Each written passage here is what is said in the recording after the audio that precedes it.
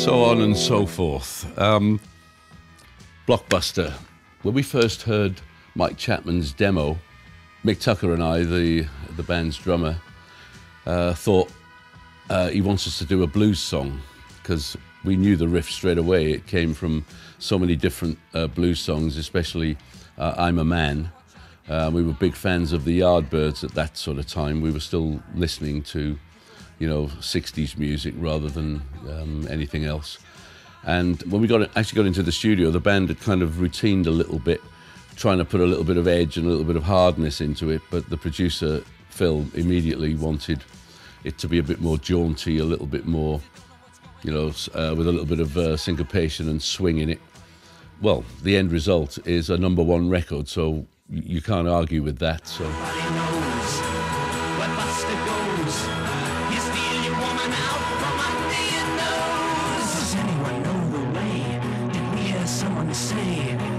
We just haven't got a clue what to do.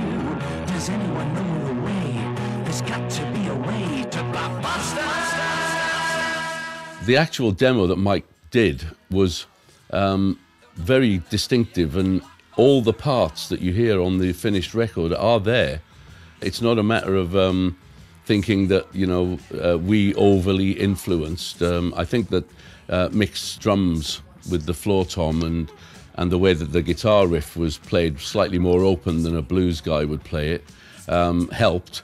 But quite frankly, he had it all the parts were there on the demo, and only an idiot would have missed the fact that it was going to be as successful as it was. The cops are out, they're running about. Don't know if they'll ever be able to block Buster out. He's gotta be caught, he's gotta be taught, 'cause he is more evil than anyone here ever thought. When we went into the studio with Blockbuster, I think this was the first one where we all felt comfortable, and it was a fairly quick recording. I don't remember there being hardly any problems, other than the fact that when it came to doing the high R's, Mike Chapman definitely muscled his way in, and it was he and I who did the majority of those stratospheric vocals, so there we are.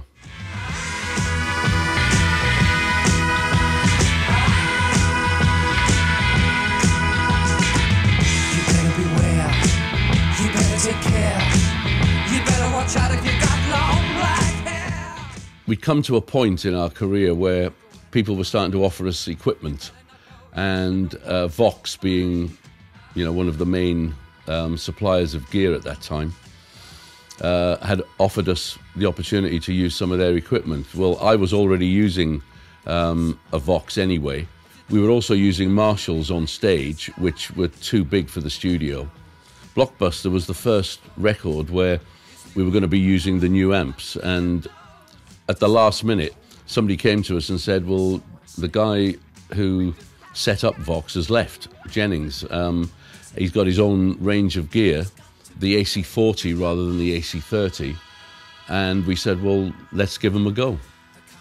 When we met him, he said, I've actually made a very significant improvement. He said there's more tonal things that you can do with this amp. Plus also, he said, it doesn't catch fire like the old ones used to. So I thought, well, that's a bonus. Does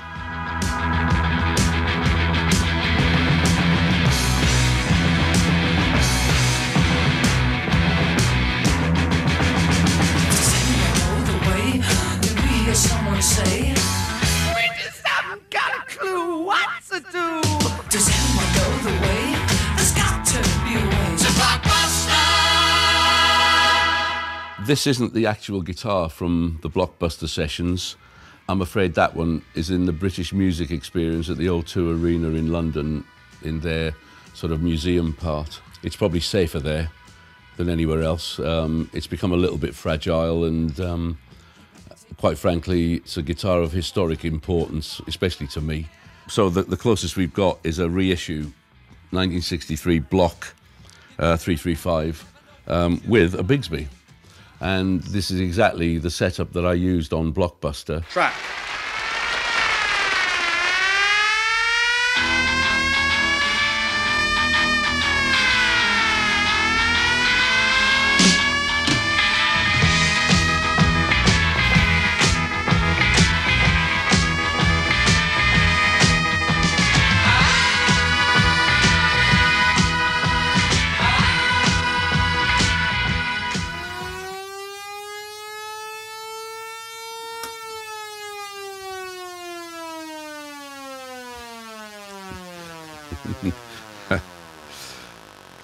Yeah, it's so simple when you know how, isn't it?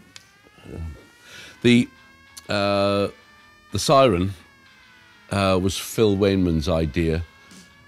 It was recorded with the tape slightly slowed down, so that when it comes in, it's not so, you don't get that sort of farting noise, which everybody found slightly disagreeable. In America, however, there was a whole different scenario. The original recording that was released had the siren on it, and because it took a few factory workers off the shop floor to have a coffee break when the record came on the radio, somebody said, we're not going to play that record anymore if that keeps happening. So we had to do a version that didn't actually have the siren on it. And I actually think it probably impacted on the fact that it stiffed just outside the top 40 in America. With the siren, it might have gone up to number 1, but without it, it became a little bit...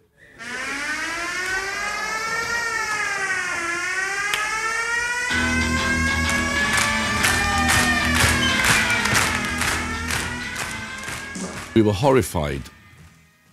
2 bands with the same label even recorded the same guitar riff at the same time. David Bowie had Gene Genie and The Sweet had Blockbuster.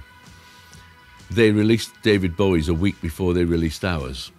And we thought, well, once you've heard that guitar riff, that'll be the end of Blockbuster. We were all so, scared. Ours went to number 1 and his went to number 2. That's the end result of that. But it just shows you the public are not listening to blues guitar riffs, are they? They're just listening to songs.